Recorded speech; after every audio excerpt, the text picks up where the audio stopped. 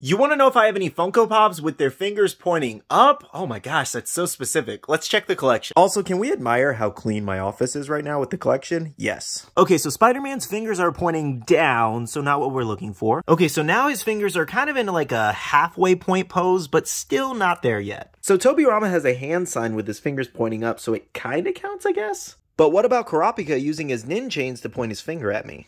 How about Ken Kaneki's finger here? It's kind of slightly pointed up. Ulquiorra's finger is also slightly pointed up. I don't know if I have a Funko Pop with a finger pointing directly up, but some are close.